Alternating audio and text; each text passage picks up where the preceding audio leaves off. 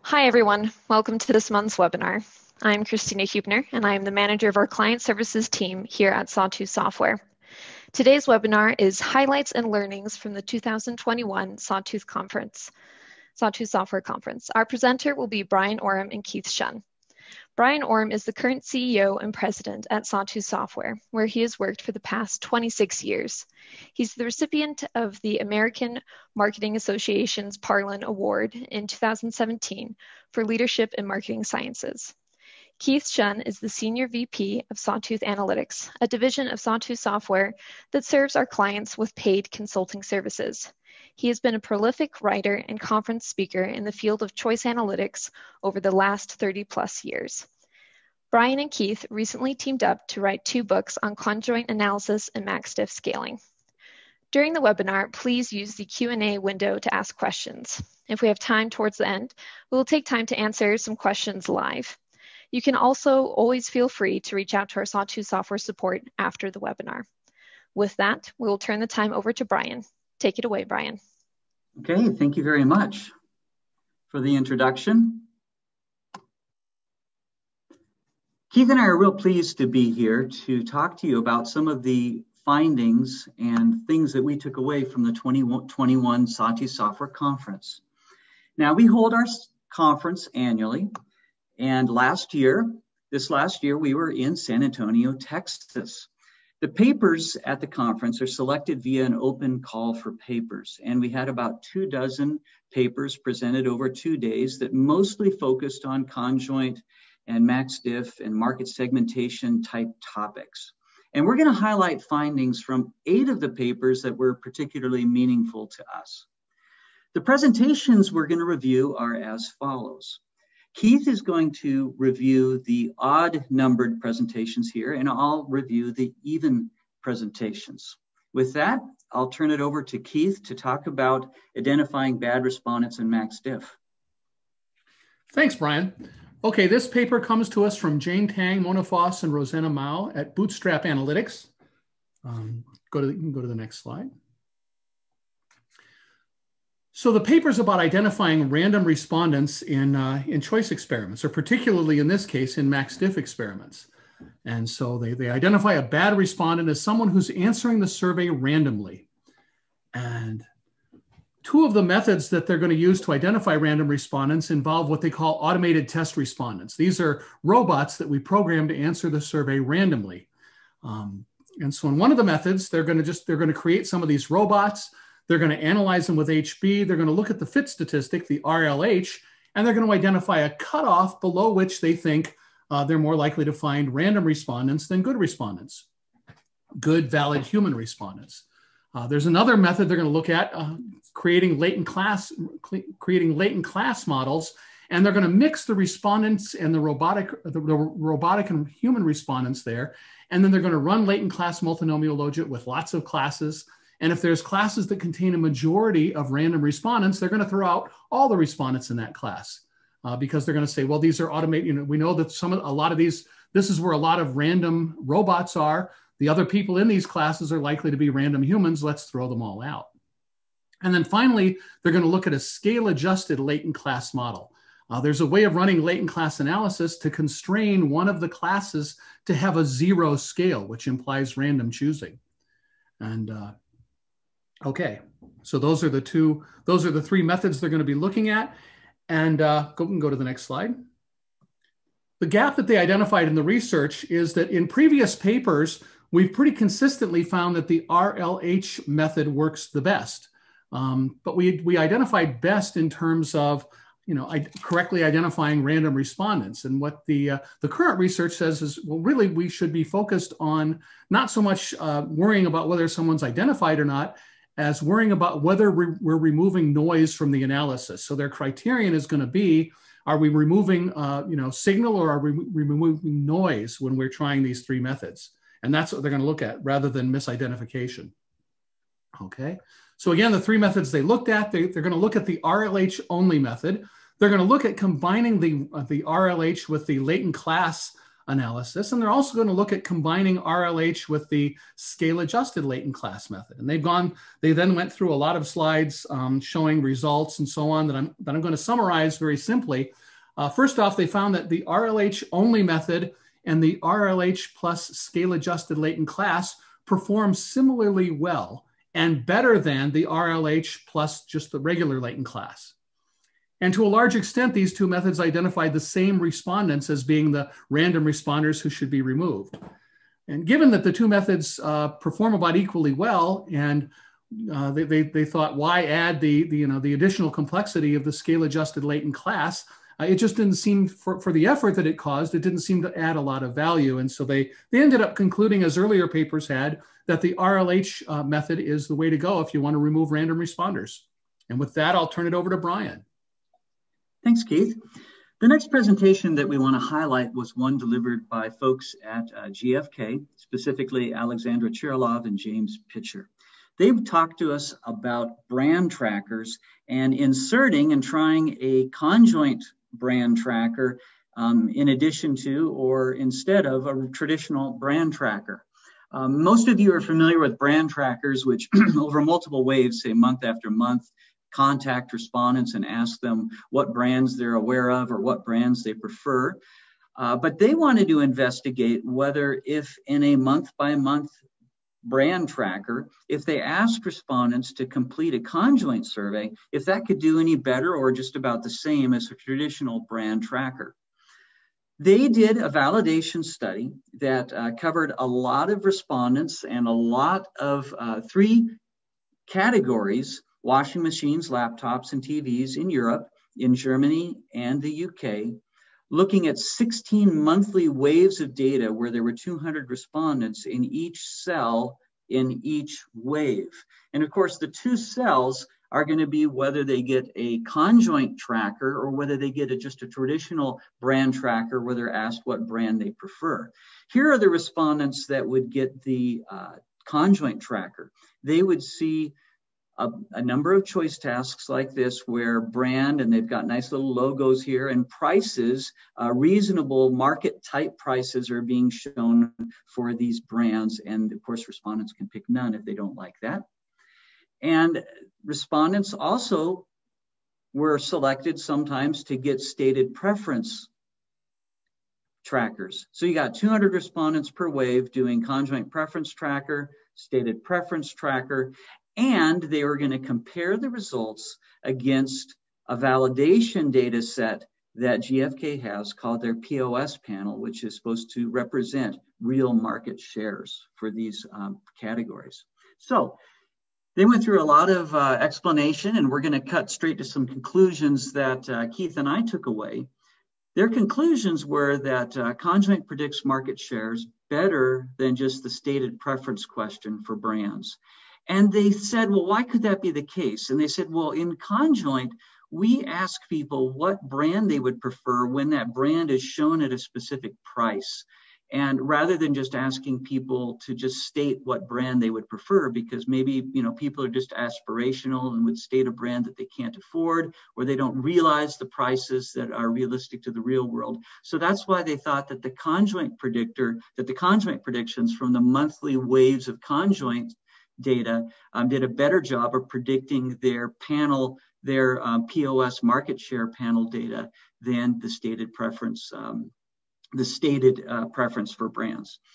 Also, they looked into whether they could make their conjoint predictions even better. They looked at, for the 200 respondents per wave that got the conjoint study, whether they could adjust the market simulator to account for both differences in distribution for the brands and differences in awareness. Many of you are aware that Sawtooth Software offers distributional corrections and adjustments for both channel distribution and adjusting for awareness. And they found that the adjustment for distribution helped the conjoint predictions, but adjusting for awareness did not for their data sets. Furthermore, they looked at the stability of the tracking results wave over wave, and they found that the conjoint predictions of brand preference were slightly more stable over time than just the reporting of the other 200 respondents in each wave's stated preference. With that, I'll turn it back to Keith to review the next paper. Thanks, Bryan. So this is a paper from Chrzan at Kinetic, and it's about the Van Westendorp price sensitivity model and applying new statistical methods. I thought this was a really cool paper. Like a lot of practitioners, I end up doing this Van Westendorp price sensitivity meter quite a bit. And anytime anyone can suggest an improvement, I'm all ears. And so if you've worked with the Van Westendorp price sensitivity meter, that's the PSM here at the top of the page, you'll recognize those 4 questions. At what price do you experience product X as too cheap, cheap, expensive, or too expensive?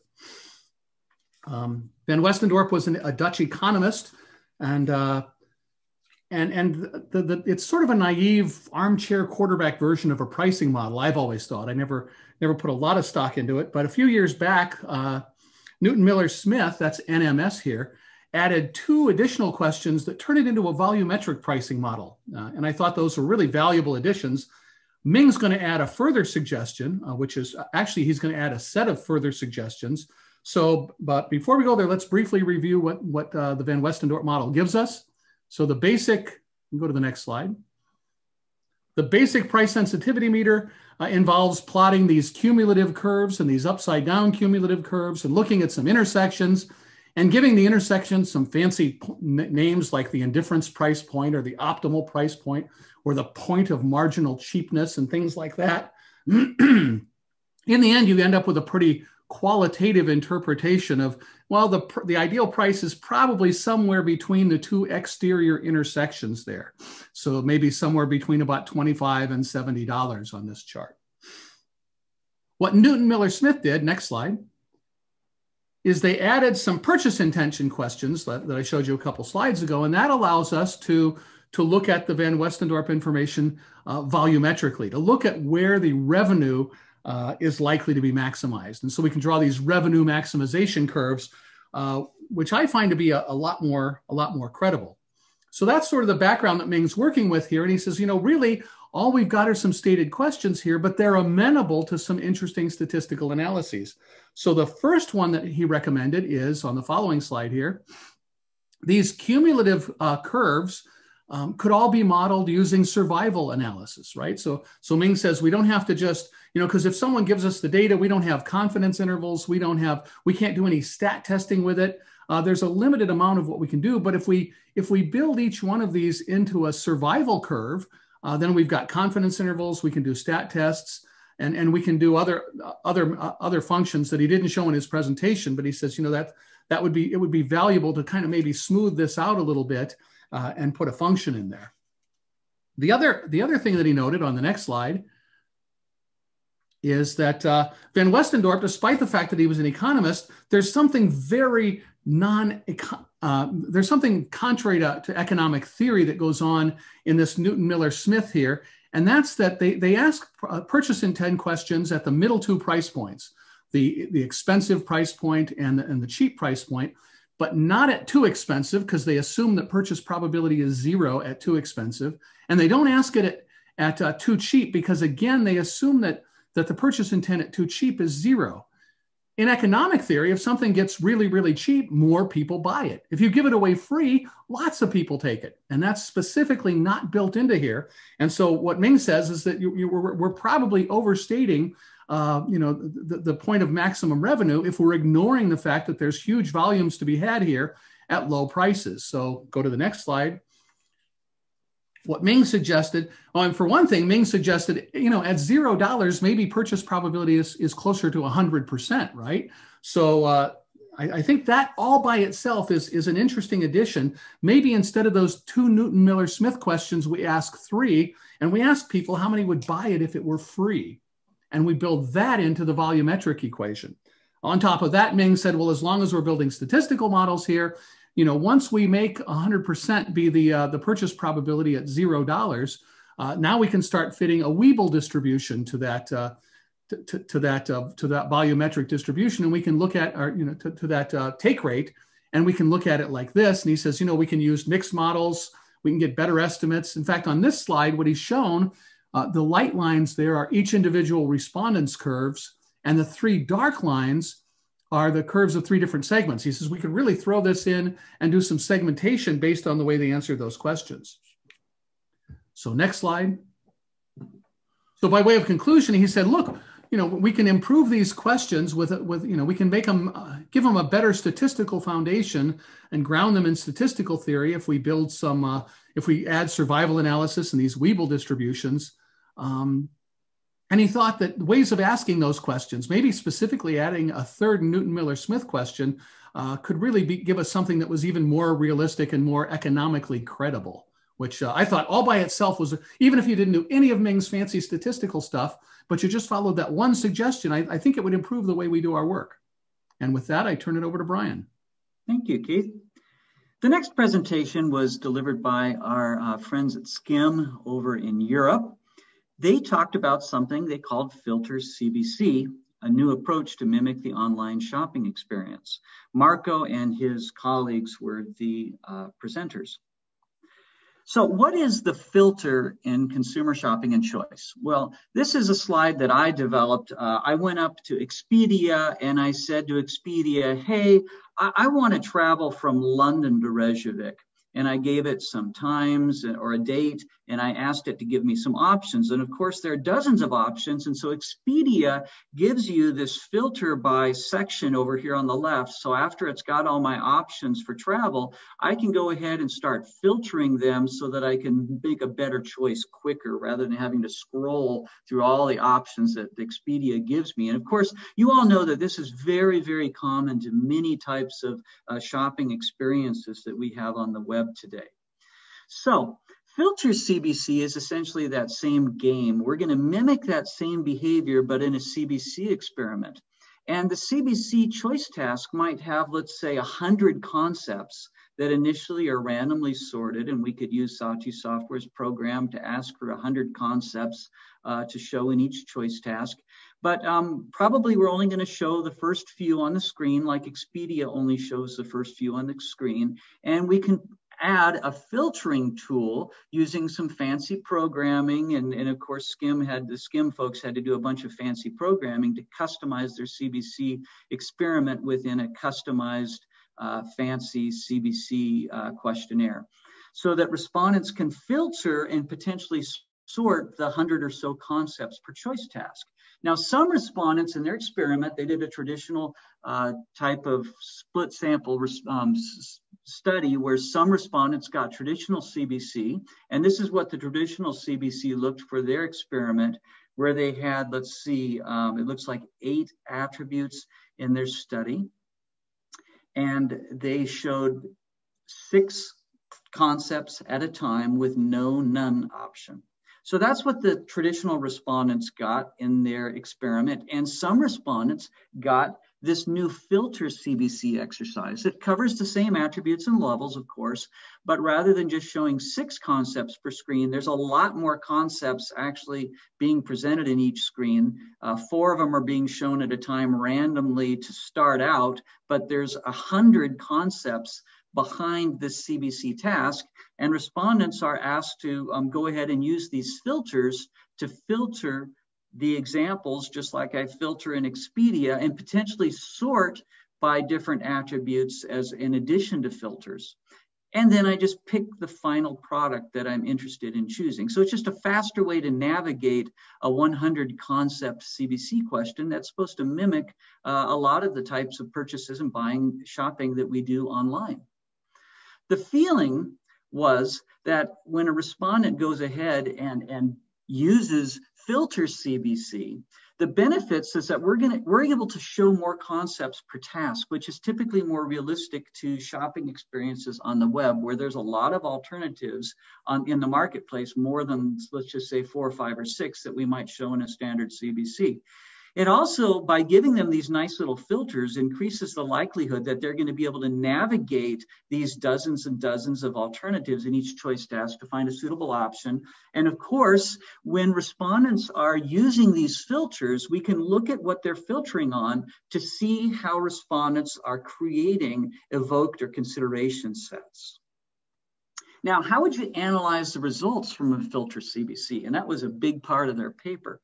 Option number 1 was just the naive way, is just to analyze it the way that you would just normally analyze a CBC, wherein each respondent got 100 concepts per task. You just look at the algorithm observes the characteristics of the 100 concepts that were shown. The algorithm looks at which one concept was chosen, and of course does the multinomial logit steps and estimates the parameters that predict those choices. Now, option 2 that they attempted was trickier, and there were multiple ways that they described that they could do that. Essentially, they were going to build models that not only looked at what final choice the respondent made, as in option 1, but they were going to also bring into the model the filtering information that led to the consideration sets, and to go ahead and build 1-stage or 2-stage type consideration models that are fancier than I'll talk about here, but you can read their paper later as it gets published.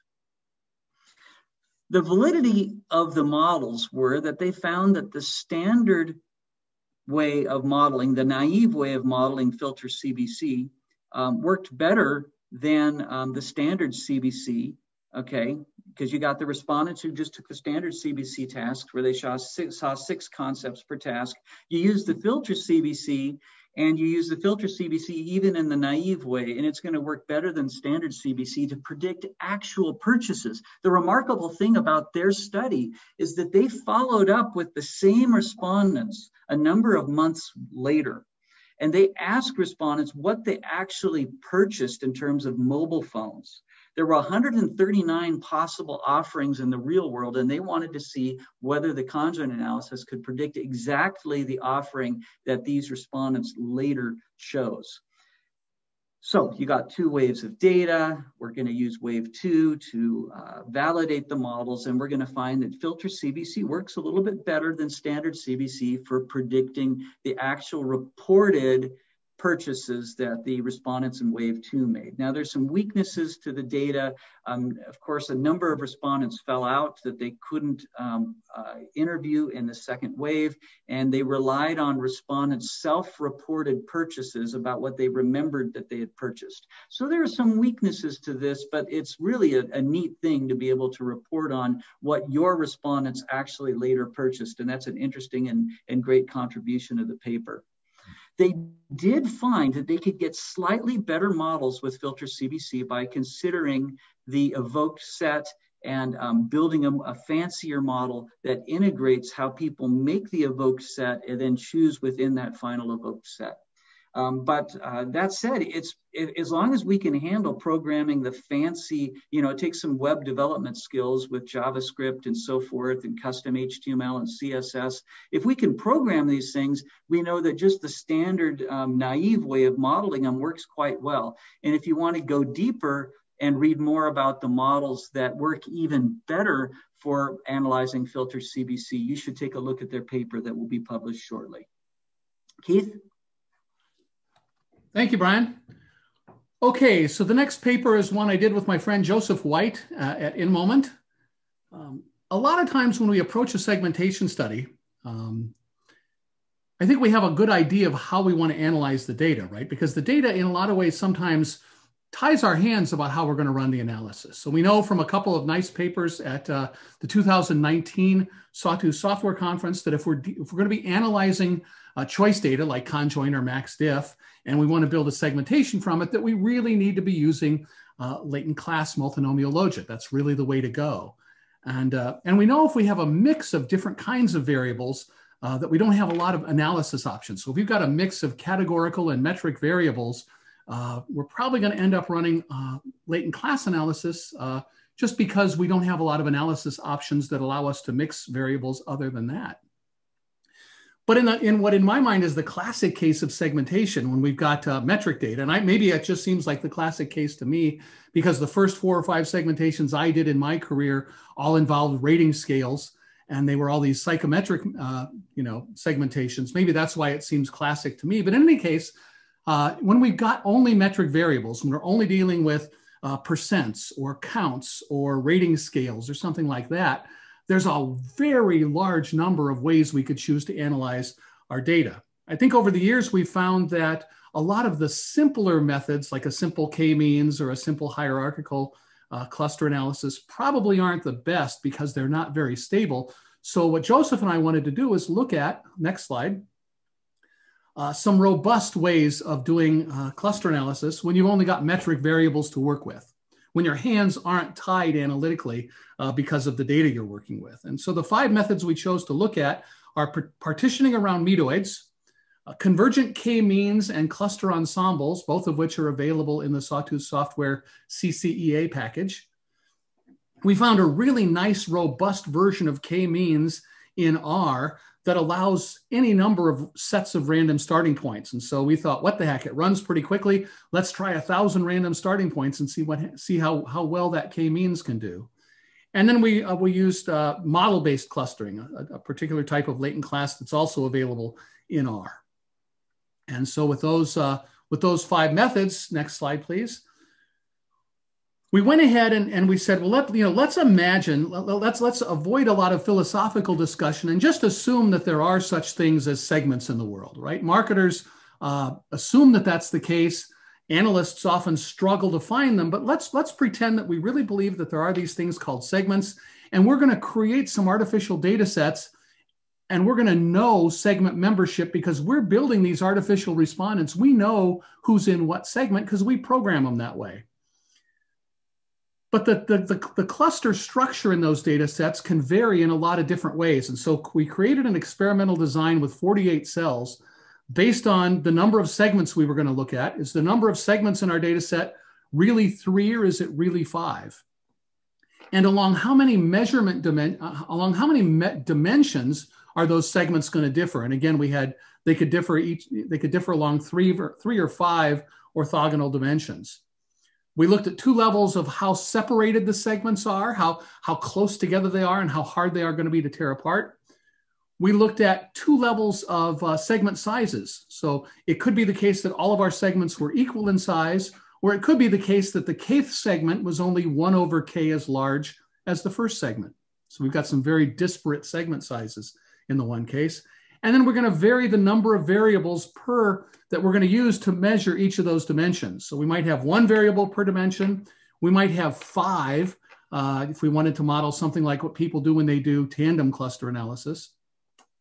And then we thought we would have a condition where we had 1 variable per dimension and an additional 4 variables that were essentially masking variables. They're just uncorrelated with segment membership. They're just in there to mess with the segmentation technique.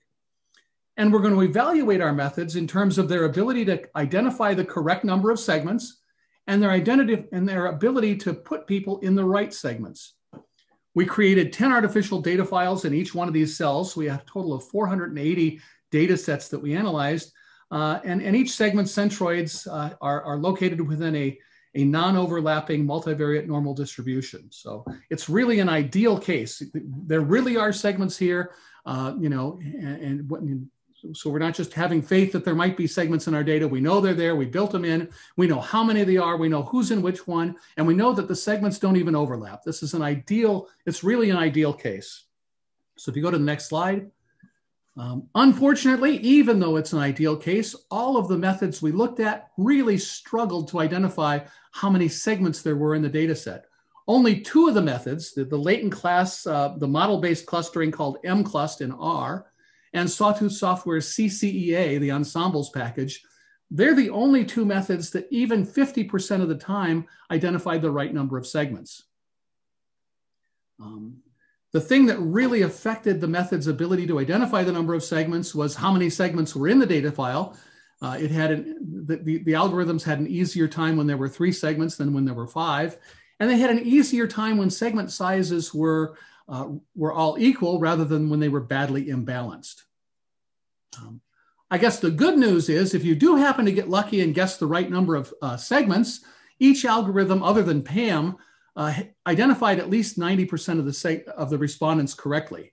And of the 5 methods we tested, the Sawtooth Software CCEA program, the ensembles program, and that very robust version of k-means that I talked about did the best in terms of putting people in the right number of segments. Of course, none of the methods work if you get the number of segments wrong. So the big advice here is if you're doing segmentation, make sure to be wearing your lucky shirt or your lucky hat or whatever that day, because you're going to need some luck to get it right. And with that, I'm going to turn it over to Bryan. Okay, thank you very much. The next presentation was really a fascinating one, comparing two conjoint methods that Sawtooth Software offers, adaptive CBC and partial profile CBC. And the fantastic thing about this research, which you'll see in the next few minutes, is that they had incredible validation data. They did 2 steps of validation data, a follow-up with a new set of respondents purely out of sample in a new context, and then actual market share once you launch the product line that you've designed using the help of conjoint analysis. Our colleagues out at Diagade, together with 2 of their colleagues, Shuming Wang and Yi Yu from Vivo Mobile Communications, were the presenters.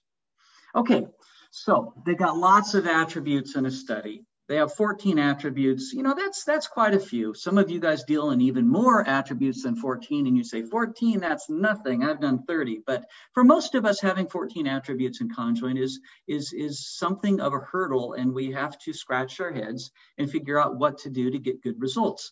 2 going competitors for now over a decade, and in the case of partial profile CBC, almost 3 decades, are partial profile choice and adaptive CBC.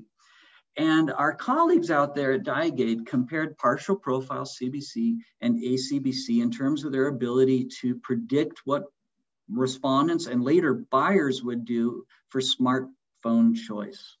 Now, Fisher and his colleagues listed some pros and cons. These are their slides. I've ripped off their slides and I'm just showing you their slides. They said for partial profile CBC, the positives are that it's easier to program and faster for respondents, but the negatives are that it tends to understate the price importance relative to the other attributes. It's relatively inefficient to estimate and detect interaction effects, and it tends to flatten the attribute importances, create less differentiation in attribute importances across the 14 attributes, for example. ACBC, Fisher and colleagues said, had the negatives that it was harder to program the survey from a researcher's standpoint, that it's longer for respondents to take the survey, but the positives are that it's viewed as a strong method for price measurement, stronger perhaps than partial profile CBC, and that it's stronger than partial profile CBC for estimating interaction effects. So, how many times do we have clients that when we describe the pros and the cons of different methods say to us, test both and go ahead and present them at a conference? But this is the kind of client that Fisher at Diagade had. The client says, let's go ahead and do both. So they have 14 attributes. They did 2 cells of research. Some respondents were asked to complete the ACBC cell, and some were asked to complete the partial profile CBC. I don't know why the sample sizes aren't more balanced. I've got a follow-up question to Fisher that I wrote him this morning, kind of asking him about that, and I'll learn more about that later.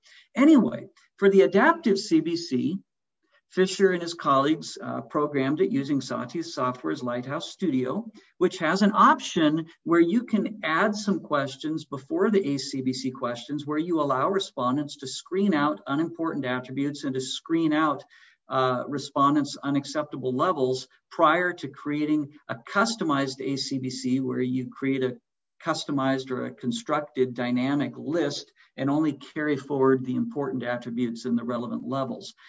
Because they'd done that upfront work with those prior questions, they decided that they could skip ACBC's BYO section, and ACBC allows you just to skip that section if you feel that you want to skip it. Now, for the partial profile CBC experiment that they programmed it so that 4 out of the 14 attributes in each task were active and varying across the concepts. They asked respondents to do 18 tasks, but rather than doing the standard way that we do in Lighthouse Studio of dropping the 10 out of the 14 attributes that are held constant each task, they went ahead and showed them and grade them out, but they're still readable, kind of like ACBC grays out any concepts that are tied across the choice task. And they varied the held constant levels that they were using for the dropped 10 attributes across the 18 choice tasks. This is something that we haven't typically done at the Sawtooth Software Conferences, but academics often use partial profile choice where they show the other attributes still held constant but grayed out. So that's not something that's too foreign to academic publications. Okay, so the partial profile CBC, as I described, has 4 active attributes that are varying across the concepts. The other attributes are being held constant within the choice task, but they're varying the held constant levels across choice tasks. And they gray out the attributes that are held constant within the choice task. Respondents complete 18 of these. That's the partial profile CBC. Now, the interaction effect, there was an interaction effect that the client was particularly interested in based upon the client's previous research and knowledge about the product category. The client said, hey, there seem to be some interesting synergies and interactions going on between the different levels of RAM and ROM. It's just not, you can't just take necessarily, they feared, the independent preference for RAM and the independent preference for ROM, as we typically do in Conjoint, add them up and make good predictions. The client said to Fisher and colleagues, look out for interaction effects for this attribute. So Fisher and colleagues took the ACBC data on one hand and the partial profile choice data on the other hand, and they found that ACBC found a strong interaction effect, just like the client said that they might find, but the partial profile CBC missed it. Partial profile CBC's experimental design isn't nearly as strong as ACBC's experimental design with respect to interaction effects, and that's probably why they missed it in their particular design setup. Now then, the client saw that the ACBC results and the partial profile CBC results were quite similar, but didn't perfectly line up. Partial profile tended to flatten out the differences between the attributes. ACBC accentuated the differences between the attributes, and also ACBC found a strong interaction between ROM and RAM that partial profile missed. And so the client scratched their heads and said, well, what should we trust? What should we trust? And there was internal debate, and the client said, this is important enough of a decision that let's do a follow-up piece of research. Let's just ask a new set of respondents to trade off just RAM and ROM choices. And they had just one scenario that they showed all respondents, as shown on this question to the right. Every respondent in the follow-up wave of new respondents answered whether they wanted which of those 2 specific RAM-ROM combinations they preferred, or whether they'd choose none of them. They tabulated the results for the follow-up respondents, and it validated very tightly the ACBC prediction, and was not validated as closely with the partial profile CBC. So this essentially gave evidence to the client that they probably should trust, for this particular study and context, the ACBC results more than the partial profile CBC. So with that, the client used the market simulator, using the ACBC simulator, to predict what to do for a product line. The client was going to launch 2 products in their series, and they were going to be going against a competitor who kept a single product in their offering. And we can see in blue what the predictions were and what the real market shares were, the relative market shares were for these 3 offerings when these products were launched a number of months later. This is fantastic. We hardly ever see actual results and how Conjoint did well. And it's almost eerie, it's almost scary how close the predictions are in this case. They had to have a lot of things going for them well. They had to do the research well. They had to have good sampling of respondents. They had to have a market situation to predict into, with kind of where all the options are available, and a lot of perfect information or near perfect information in the marketplace. When those things come together, you can get really solid market predictions from Conjoint analysis, as you see here. I wouldn't go to people and say every time you're going to get results this close, but this is really scarily interesting, amazingly close, and a neat validation that Conjoint can work well in many cases to predict market share. Okay, Keith, take it away. Thanks, Bryan. Okay, so here's a paper on cluster analysis by Eva Nowakowska and Joe Retzer. Joe's from Act Solutions and Eva's from EY. And they always do a nice job. They've done a lot of papers about segmentation over the years at our conferences. And this is another nice one to add to the collection. I'd encourage you to take a look at this one. If you get a chance to see the video or to read the paper, even if you don't end up using the methods they talk about, there's some really useful stuff in this paper that you might find valuable. The first one, next slide, kind of, well, we go on to the, there we go, kind of sets the stage for why they did this paper. If you've worked on a lot of segmentation studies, you're probably familiar with this situation. Namely, your client comes to you with a fairly large number of, or sometimes a very large number of variables and wants you to conduct segmentation studies. Joe showed this nice summary of past research that showed the recommended number of observations if you've got some number P features is 5 times 2 to the P. So if you have 5 variables in your data set, to have a really good luck at finding segments, you're going to need 160 respondents. If you go up to 10 variables, that goes up to 5,000 respondents. If you have 30 variables, it goes up to 5 billion respondents. So you need to interview a majority of the human race if you're going to have 30 variables. To me, this is all by itself really handy, because when a client comes to me and wants to do a segmentation with 250 variables, as they sometimes do, I can point to this and say, look, we can do that, but the likely result is that the third bullet point here, we're not going to have sufficient data. And what our respondents are going to do is the different segments are all going to look pretty much alike, because instead of having large differences on a small number of variables, what you're going to end up with is very likely small differences on a large number of variables. And as a result, you're going to have low quality segments that are not very reproducible, and you're not going to have great predictive accuracy. So all by itself, I think this is a really cool slide. And Joe did a great job presenting it. I thought. So anyway, going to the next slide, Joe and Eva mentioned different ways of kind of dealing with this problem, right? So you could just, traditional clustering methods like k-means, all the respondents get clustered on all the features. And if there's a lot of features, well, you're just out of luck because your segments aren't going to be very different. Or you can do something called feature selection or variable selection. And there's a whole literature about this. You're still going to segment all the variables on the same subset of features, but instead of doing all 200 features, you're going to only look at a subset, maybe 5 or 10 or 15 of them.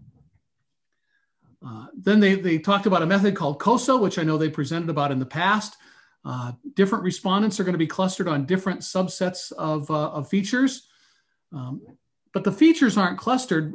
Really what's happening is that the features are being given weights. And then the respondents are clustered on weighted sets of features. And then the method they're going to talk about in this paper called biclustering, which I had never heard of before. This sounds pretty cool. In this case, individual respondents or subsets of respondents are going to be clustered on different subsets of features. So segment 1 might be defined in terms of variables 1, 3, and 5, and segment 2 might be defined in terms of variables 7 and 8 or whatever. Okay, go to the next slide, please. So they noted that the original idea came from Hartigan, but it's only now, 30 years later, that we are able to start doing this method because it's computationally very demanding. They noted that biclustering isn't one specific algorithm, it's kind of a strategy, and that there's different algorithms that you can choose depending on the kind of data that you're trying to deal with, whether you've got ordinal or binary or metric data or whatever. And then the structure of the bicluster solution. So to see more about that, go to the next slide. In marketing research, we really would like it to be the case that each respondent in our data set is going to end up in one cluster, right? We don't want to say, well, respondent Jones here is a member of cluster 1 and cluster 5. So some of the methods for biclustering do this thing called exclusive row biclustering, which means each row, each respondent is going to end up in a different segment. And they noted that this is more what our clients are expecting, and it makes marketing strategy easier to formulate. And it also and it helps having a bunch of small insignificant segments from being formed. So it's for a lot of reasons. I think you're probably in marketing research, we're probably going to want to go with this exclusive row biclustering. And so the algorithm that you need to pick needs to depend on the type of data that you have and this desire to have an exclusive assignment for each respondent. The specific data they were dealing with was a survey of new auto buyers that had a list of 45 reasons that people might choose a car, and the response was binary. Hey, this is an extremely important reason to me, or not. So everything, they had a bunch of this 0-1 data. And go to the next slide.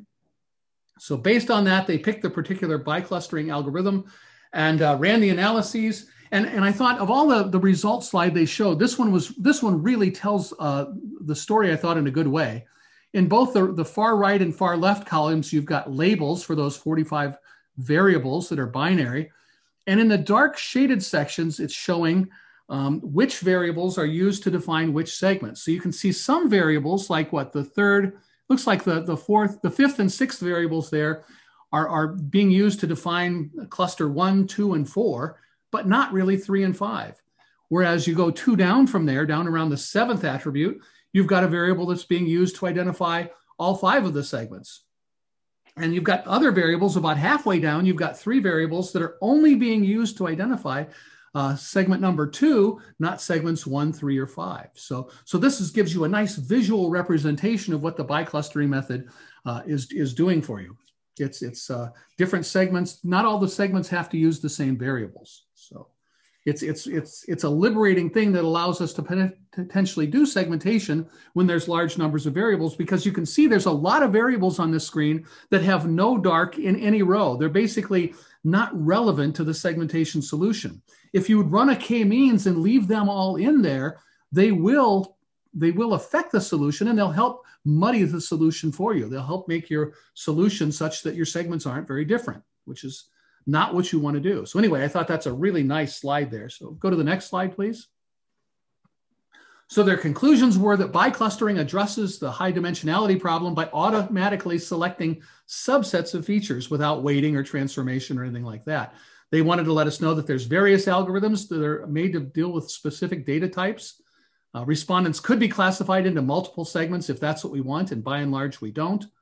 And the bi-clustering segmentation segments have very high predictive accuracy, which is really neat.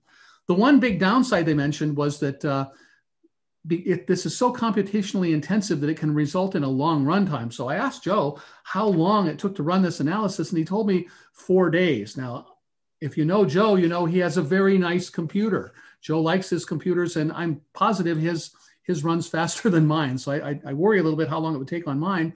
But then I think, how many times have I done a segmentation study where I give the client a solution and they're not happy with it, and we have to go back and do it again. And I can tell you the turn time on a study like that can sometimes be a lot longer than 4 days. So don't necessarily let that 4-day runtime scare you off, because I think it's an elegant solution that we ought to maybe experiment with a little bit more. And with that, I turn it over to Bryan for the remainder. Great. This is the last of the 8 presentations that we're going to highlight. And this is the one that was voted on by the audience and confirmed by the committee to be the winning paper for the 2021 Sawtooth Software Conference. So many congratulations to Peter Kurtz and Stefan Binner of BMS Marketing Research and Strategy. Specifically, they looked at HB covariates in hierarchical Bayes modeling, specifically for CBC type studies. For many years, ever since Sawtooth Software made covariates available as a way to potentially improve the results, rather than assuming that everybody is drawn and shrunk towards just a single mode in a multivariate distribution, we go ahead and say, hey, you might have, just for ease of explanation, males and females, and males essentially are shrunk more to males and females to females when we do the Bayesian borrowing of information across the sample. Well, anyway, ever since Sawtooth created that in our package, there have been a number of presentations at the Sawtooth Software Conference that Peter has been involved in a few of them, in which the conclusions have been that the covariates enhance the heterogeneity. In other words, separate and increase the differences between respondents, whether real or spurious. You can throw in random covariates, and respondents will random or spuriously essentially separate on those covariates a little bit more in the distribution. Research has found that covariates lead to appropriate Bayesian statistical tests, for example, for differences between groups of respondents.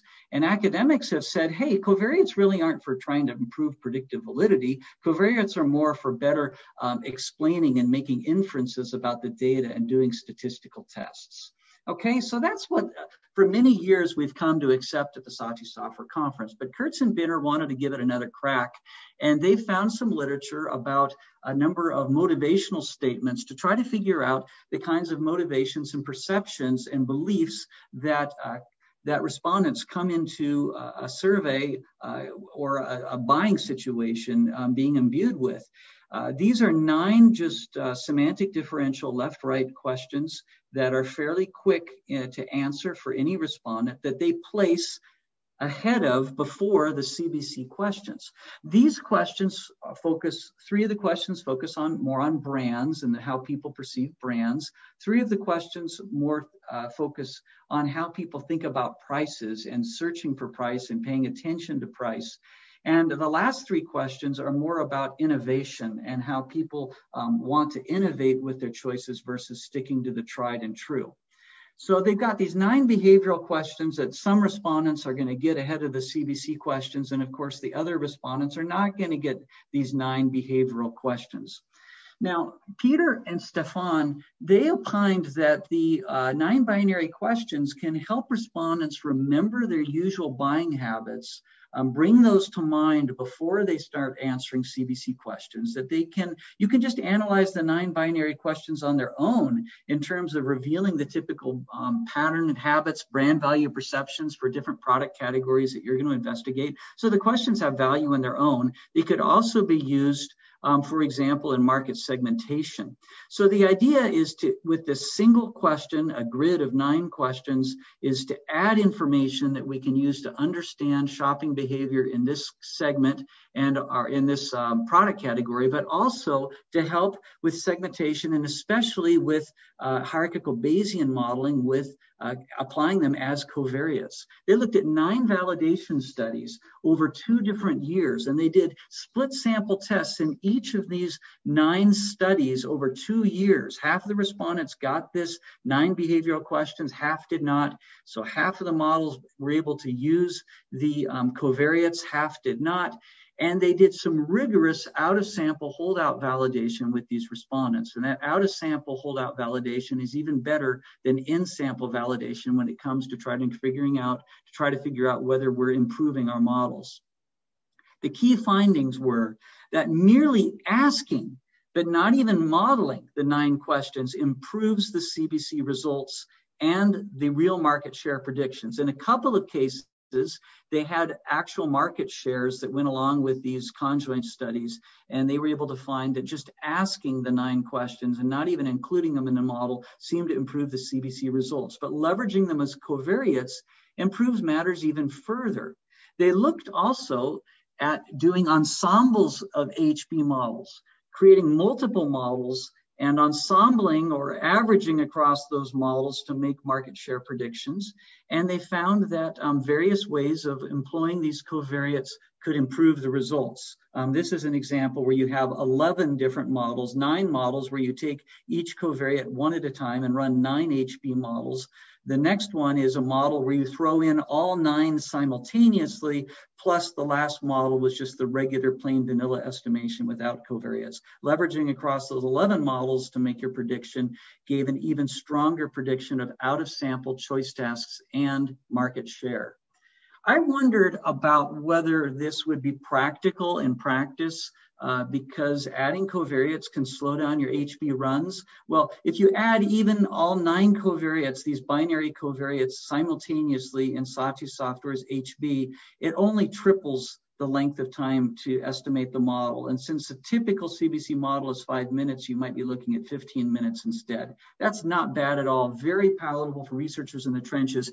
And, you know, if this is true, if their results, and they're great researchers and they did a lot of research, but I'd love to validate this as well, because if this works, this is an extremely valuable thing that we can add very easily ahead of, at the front of each of our CBC questionnaires and potentially get better results just by virtue of even just asking the questions. So that's fascinating.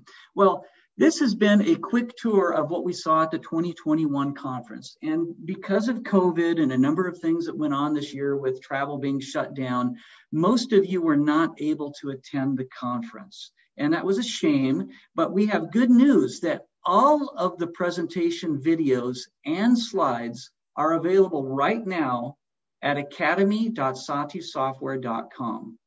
If you just want to view the couple dozen main paper sessions, that's $525 access for one seat for 6 months. If you want to access more from the conference, including the turbo sessions that happened in the days before the conference, as well as the CBC workshop, the total is about $1,000 for 6 months. If you want to get access to everything in the Academy, which includes the European conference that we did the previous year, all of the slides and presentation videos, then you can go ahead and sign up for $1,075 for 6 months. I'm sorry, I misspoke. That's the last item, $2,200 a year for all the conferences and the content we've got. So there's a lot of information at Sawtooth Software. We love the conferences because Keith and I learn a lot each time. It's what keeps us on the cutting edge and keeps Sawtooth Software as an opinion leader and also as experts in conjoint analysis and max diff for the industry. And we're just going to try to keep on improving our software to react to and respond to the great research that continues to go on. Last announcement is that the 2022 Sawtooth Software Conference will be held in Orlando, Florida, May 4th through 6th. We've already made the call for papers, so I hope you've seen in your emails the call for papers. If you haven't seen the call for papers yet and you're interested in participating, please write me. You can write us at support@sawtoothsoftware.com, or you can write me directly at brian@sawtoothsoftware.com. Thank you. We went a couple minutes over. I'm sorry about that. We were looking for 50 minutes, but we went a few minutes over. And we'll go ahead and close the webinar at this point. We thank you for your attendance. And please write us if you have more follow-up questions than we were able to answer in the Q&A sessions that went along. Thank you very much. Thank you, Keith, and bye-bye.